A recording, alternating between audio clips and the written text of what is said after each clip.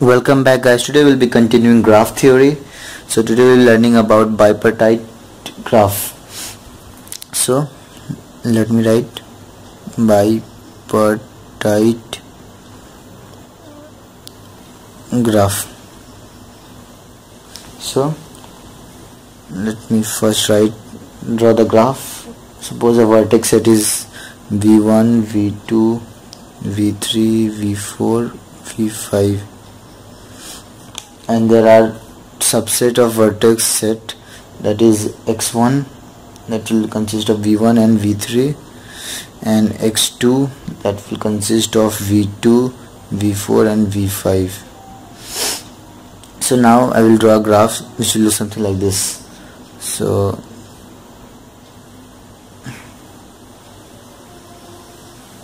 this is v1, this is v3, v2, v4 and v5. So this is the graph. This is the x1 part, x subset, and this is x2 subset. And now I will just write what the definition is. So a graph G is called bipartite graph if its vertex set V is partitioned into two non-empty subsets, that is x1 and x2, in such that, so these are the vertex sets, such that each edge is incident with one vertex from x1 and other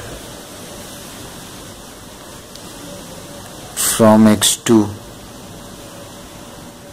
So this is a definition. So what it says, that each edge must be incident from x1 and x2. So from v1 is incident, suppose this is the edge which is incident to both x1 and x2. See, all the edges are same, all the edges satisfy the condition. So this is a bipartite graph. So now we will see what is a complete bipartite graph. Complete bipartite graph. So a complete bipartite graph is a graph such that there must be an edge between any two vertices, between every vertices in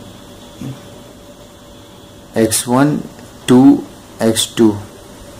So suppose it will look like something like this. Suppose v1 and v3, v2, v4 and v5.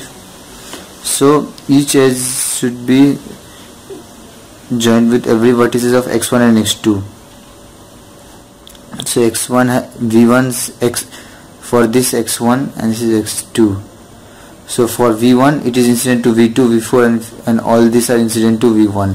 Similarly it will be incident to v3. So this is a complete bipartite graph.